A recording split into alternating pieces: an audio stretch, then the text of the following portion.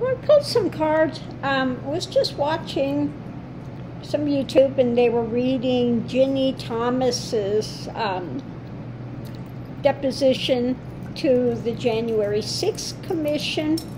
And what I had above it is the strength. The strength, that's what's above it, and that's what's underneath of it. Again, the strength. Also, the abuses and the investigation into the lie. Okay, that they were, I kid you not, the lie. They're looking at the integrity and the lies, okay, that were coming out of it. And she just basically, it doesn't matter what you say, you know, and it doesn't matter what anyone says. I believe basically the lie. So this is about her intentions, her mental spin with it. They're diving deep, questioning, asking her remembrances of that day, and as to which she is drowning. Okay, not looking well.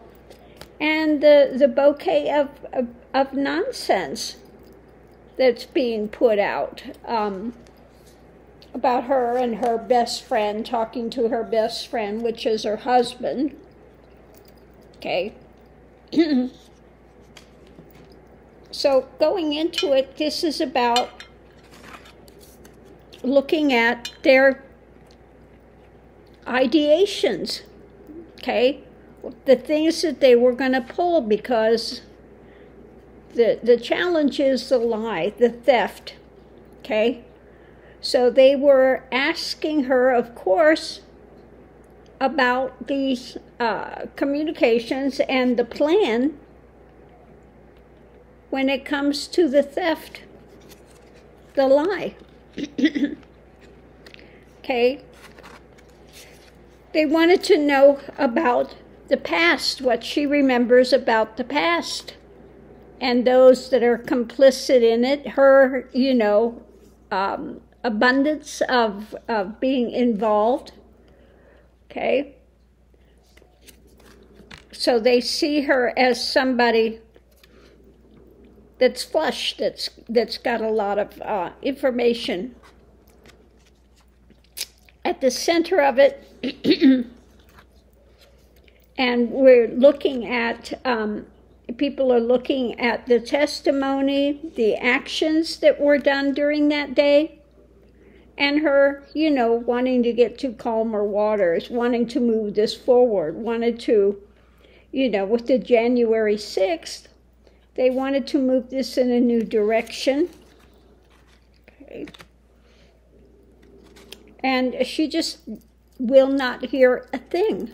Okay, the challenge is what she's holding close to, and the new information, the plans, what was happening, okay, on the ground, what she knows, what she's holding to.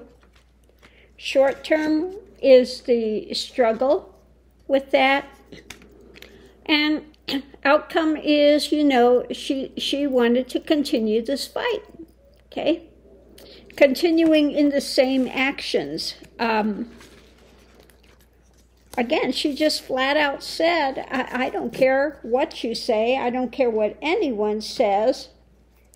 The MAGA crowd, we believe that he won, and that's it, and that's all we're going to hold to. I don't care what kind of rational things that you're showing me.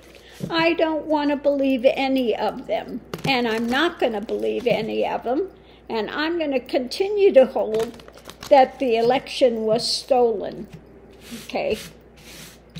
And so, yeah, the craziness, looking at the strength of these testimonies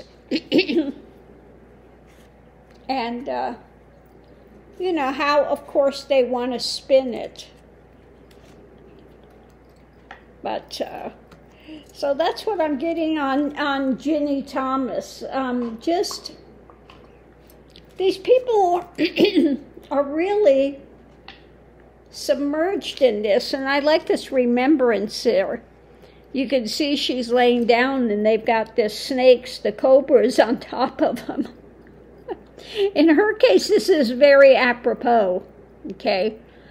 You've got the snaky element right on top of her, and that's what she's seeing, and that's what she's relating to, and that's what she's going to believe, no matter what is shown. She's going to believe the lie and continue to say that that's the integrity, that she wants to believe that there's some integrity to the lie. Unbelievable, these people. Yeah, they really, it's like they've been hypnotized, roboticized, hypnotized. They've been assimilated by the Trump Borg, okay? Just like a little line of robots that have been programmed, and nothing you can do can break them out of that programming.